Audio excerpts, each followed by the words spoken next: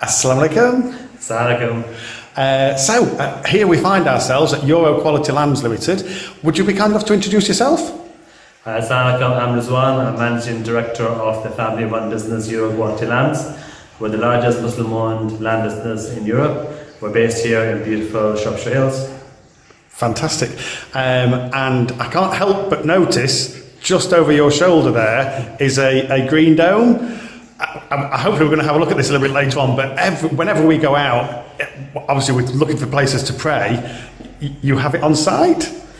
Yeah, we created the Craven Arms Islamic Centre around 10 years ago for both our own employees but for the wider community to come and use.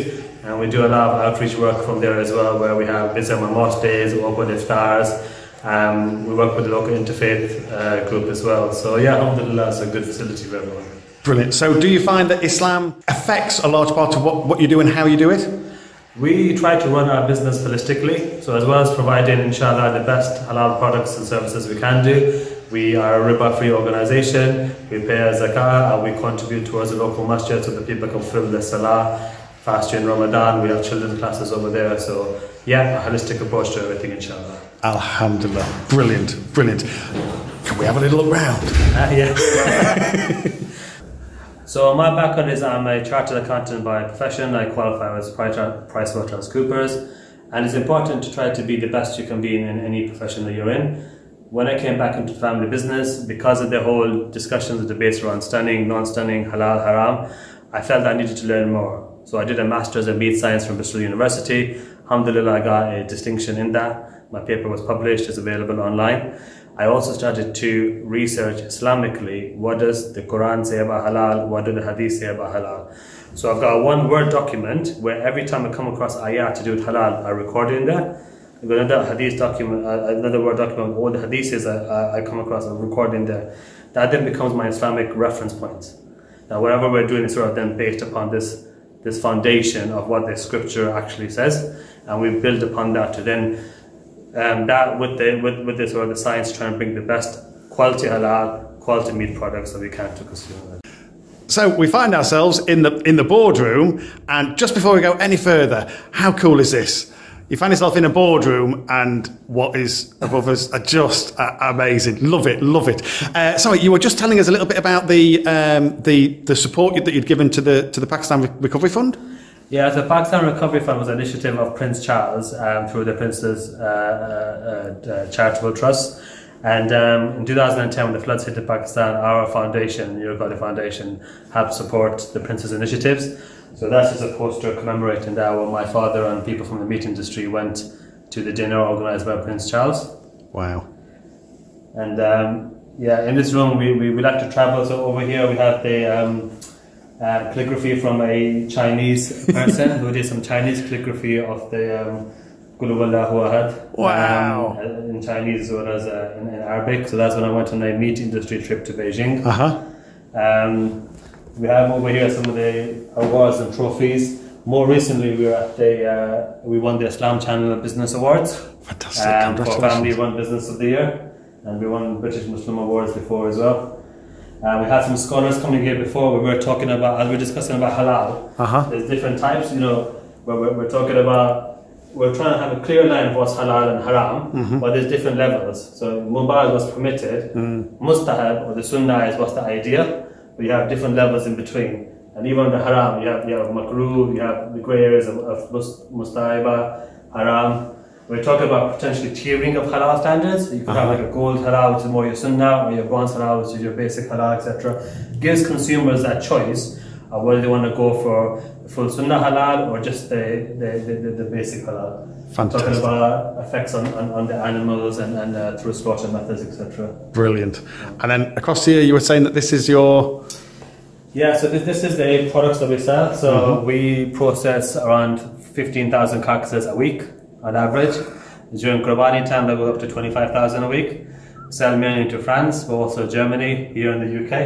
And we've now got an online shop on our website where consumers can buy a full lamb cut up into British cuts, which a lot of Asians aren't used to. Yeah. So, you know, you can get that delivered to your door. Is that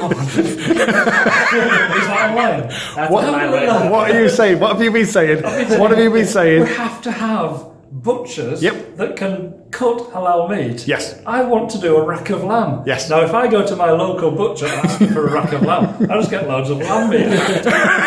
That's all. You'll get that from our shop. Alhamdulillah. Come Wow. on. Wow. Do you want to just give us how would we find that online? So euroqualitylamb.co.uk/shop. So we've got different products. We've got half lamb or full lamb, and we're going to have the different recipes on our YouTube channel as well, so you can get an idea if you're not familiar with, as brother knows about how to cook rack halab. If you're not familiar with that, you'll get inspirational ideas on different recipes to use. Alhamdulillah. How happy are you? He's going to be the first person on the YouTube channel. Right? Yes, For yes. so many reasons, it was great. Alhamdulillah. You know, when it's kind of things are said, and it's like, you know, mentally, I know he's ticking them off. Tick, oh, that's amazing. Tick, oh, that's amazing. Tick, oh, that's amazing. I've seen one thing that is now going to get your goat, if you'll excuse the pun. And that, am I? Oh no! Yes, it. It was all going so well. You get on my dad though. He's a United supporter. So. Hey, there you go. You see, it's all come good. It's all come good. Brilliant. Alhamdulillah. Alhamdulillah. Brilliant. There's a lot of things passed from one generation to the next. Sentence is not one of them. Jazakallah.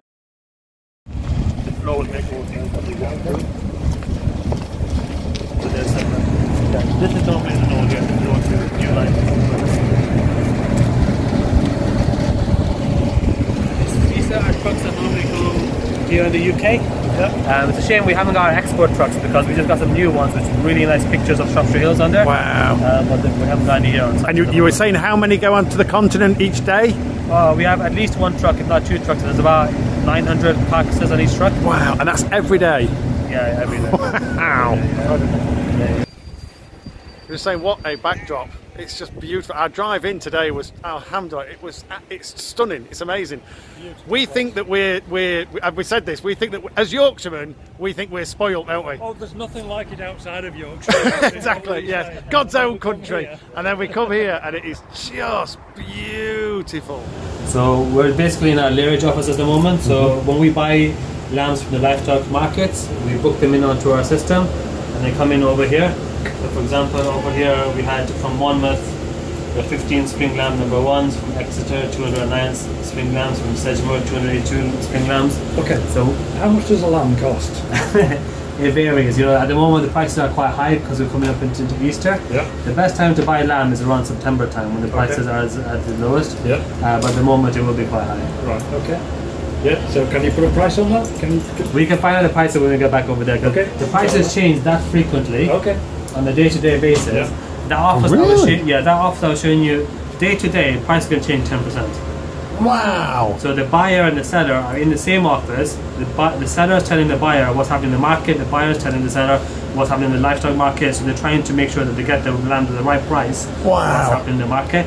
But the variety in the prices is phenomenal. That's extraordinary. So there will be somebody somewhere in the world short selling lambs. I'm making money on just that. Oh my goodness. Wow. But you follow the provenance.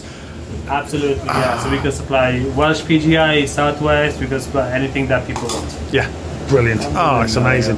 When the sheep come in, we put them into pens depending on where they're from so we can maintain traceability. And then on schedule, depending on which customers want which type of lamb, we will then put them into our schedule. And then you'll see here that the lambs are getting fed in and they're going through for the slaughtering process. We'll see when we go around the other side.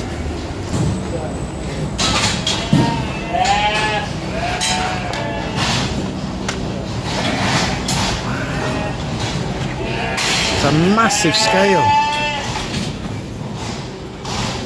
A massive scale. Exploring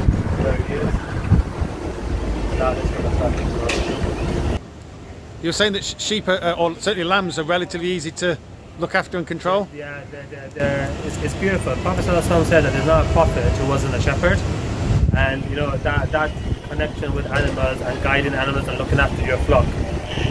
There is something in sheep for sure. From this point, as they're loaded off the wagon to the point where they go, what's the time scale on that? It all depends on which customer orders, but typically like within 24 hours they're all. Okay. Yeah. Once they come on the abattoir, you have to do them within 3 days. Yeah. Because the sheep are in a different environment, they're not out in the grass, etc. Yeah. They can get stressed in a different environment. Yeah. So you want to try and keep that time as minimal as possible. Yeah. We have different operators on each part of the line. Everyone's doing their part. So what one person does is affects the next person on the line. And we're working on a team to ensure that by the end of it, you get a high quality, what we call a dressed carcass. So the skin is taken off cleanly, the inside is taken off cleanly, so you get a nice pristine carcass. This may sound silly, and I'll probably not even. I'm stunned at how clean everything is. Yeah. I mean, we know that cleanliness is part of Iman. Yeah. So even from a faith perspective, we should try to do everything as clean as possible. Yeah, extraordinary. Not at all what I'd envisaged. I think they're all the same size. He's looking for large. They're all extra large. And we don't discriminate. I noticed behind you. Is that an HMC logo? Yeah, yes, it is. We use HMC brothers here as well for those customers that want HMC. Wow. We do the traditional slaughter last only for those customers that just want the product. Yeah. We have HFA with some clients. We have AVS who are in France, equivalent to HMC over there. Brilliant. So we provide whatever customers want. Yeah, alhamdulillah, that's amazing. Well, these are just the disposable ones, so they're only used once. When we come in and like that's what I was saying there, that when if we don't wear them going to the lairage, because if we wear them going to the lairage, it's as far as it goes. Area. If we were to wear them, normally That's not what they call them. Are you in Formula One? Overshoes are they called here. Junaid, just in case you're wondering, the answer is yes. These are overstays. You do look as ridiculous as this. You really do. It's so important. Something going over There we go. Already. Exterminators. Right, shall we go in? Yes. He needs to learn how to sharpen his knife. He needs to learn about where on the neck he's cutting. There'll be different species of animal have that more wool on their necks, etc. That he needs to get used to, or like a horned head to position it properly. That comes with experience, but the idea is you do a single stroke. And you're saying the name of God. And this is one other thing that people, some for non-Muslim, they think there's some sort of voodoo or something going on at the time of slaughter. You know, it's saying in the name of God. You can say that in English, you can say that in French. You can say, as long as you're referencing the one creator. It's said in Arabic because that's what is traditionally. That's what makes it permissible for Muslims to consume from that. This is the hairnet which just covers the top of the heads. So we'll just wash our hands now. Of course.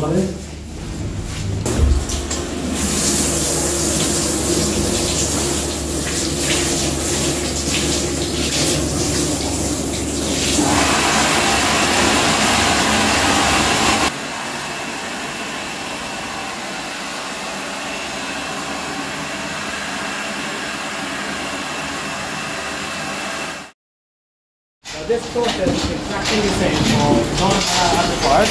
The only difference is just of going saying it just out in the process. Now the tasmiyah does not have to be said out loud.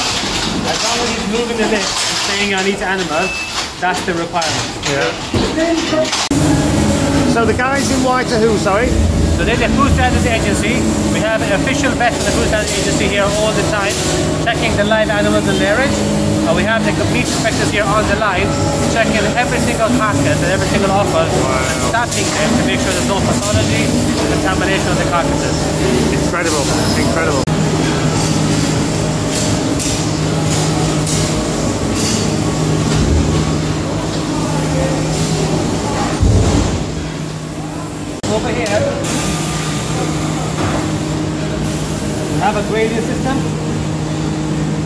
on here you basically got the fat class from 1 to 5.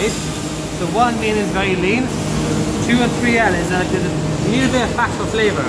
So fat is good, but you don't want it to be too fatty. And this is the confirmation, this is where the muscle distribution is. More muscle around the legs and the loins is what we're aiming for. So this green area is what our target is. This one is okay as well. These ones are either too plain or they haven't got enough of a shape to them, or they're too fat. So over here, he's being weighed. You see the weight that every carcass over there. And he is objectively, from experience, saying that what is the shape of the animal. And then there's a carcass label being printed. It's a grade 02 from market rated. That's the lot number, the carcass number, the weight, the grade, the barcode. So from that we know the details of where it's come from. So here we put all similar grades together onto stars. So I understood from the HMT guy Yeah. that there are 4 stamps for this carcass. Yeah, for the HMT stamp. Right, okay. Yeah. So this is for our stamp. So when HMT comes, they will also put for the HMT stamp. Okay. This is one of our smaller fridges. Yeah. So you just have you put different grades of, so depending on the weight, the fat level and conformation, we class those carcasses together so that when the customers are then looking for a certain type of product, whether it's smaller carcass or a bigger carcass, we then know what grade that we want to give them in different fridges. So from coming off the van, Yeah. into the pens, Yeah. down to the cut, Yeah. then come upside down to bleed, and then skin off, innards out, heart and lungs out, and then clean, Yeah. trimmed, Yeah. and then through to this section storage. Inspected, graded. Inspected, graded. Yeah. Then to this section where it's stored, Yeah. and this will then go out to butchers or wholesalers. Wholesalers or butchers. Okay. Yeah. So from coming off the wagon Yeah. to ending up on my plate with my chapatis at home, what's the time scale? If you were to order online, then it could be 2 days. Wow. That's fresh. Yeah. Fantastic. So Incredible. how long? Wow. Another thing, Yusuf, you know about Muslims don't know about dry aging either. Okay. So sometimes with meat, if you hang them, the carcasses, for a while, for lamb, if you hang them for 7 days, the meat actually softens. It develops more flavour. So for beef is about 28 days, for lamb it's about 7 days. I understand that. Yeah, 28 days. They're dry aging. So that's another thing that we're offering to people, that if they want to try dry aged lambs, we can hang the carcasses in here for 7 days. It'll develop that little bit more flavour, and then we'll send it to them as a dry aged lamb. Okay. So we're trying to educate people on different types of quality of lamb. Yes. Yeah. Wow. So I will just check if there is of our cut product in there, but there's not. These are also products too.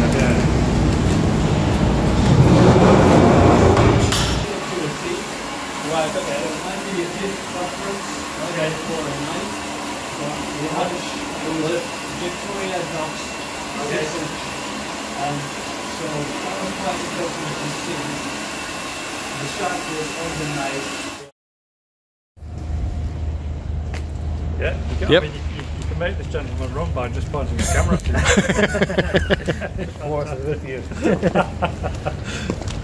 So, alhamdulillah, here that we have ability 5 times prayers. We have Tarawih.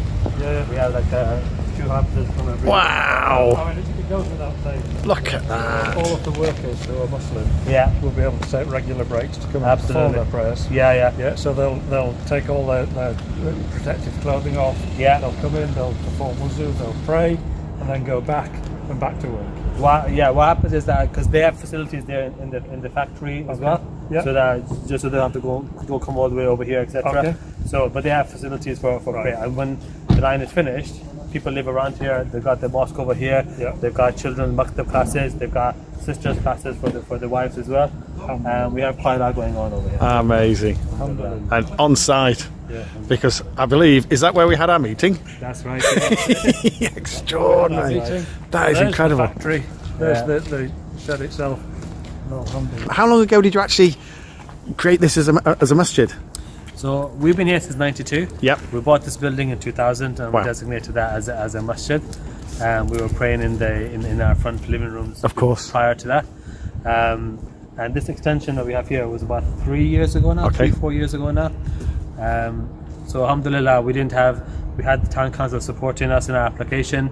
We've had lots of support from local people. Yeah.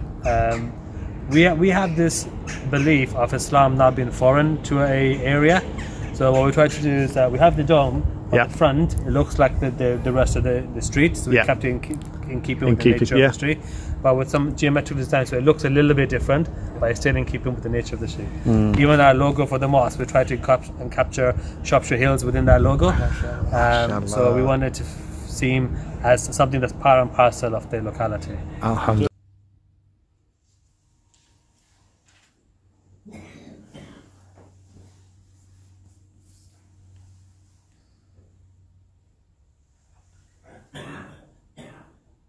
Alhamdulillah. So this is the on-site masjid for this company, alhamdulillah. And the amount of outreach that they do into this community and surrounding communities, alhamdulillah, may Allah bless them for all the good works that they do, inshallah. So we really hope you enjoyed that. For the 21 video series, everything you ever wanted to know about Islam and the Muslim culture, but couldn't be bothered to ask, click the link in the top right of the screen. Also, please subscribe by clicking the red button below if you haven't already done so. We want to reach as many people as we possibly can. Thank you once again for your support, and we'll see you in the next video. Assalamu alaikum Wa rahmatullahi wa barakatuh. barakatuh. Bismillah.